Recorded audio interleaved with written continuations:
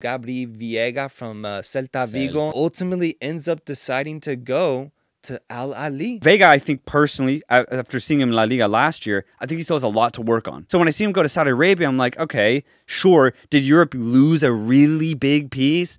No. And especially if he's going to a team that has already bought a lot of talent too, is he going to a team that's worse than Celta? Is it that much of a downgrade? I don't know if it is. Maybe in the defensive end, up front, the players that he's going to be combining with more often, low-key. Got Mahrez, bro. Right. Might be even better than what he had at Celta. If Veiga takes it seriously, I don't think he'd lose anything. Maybe he doesn't gain anything, right? Maybe. Money.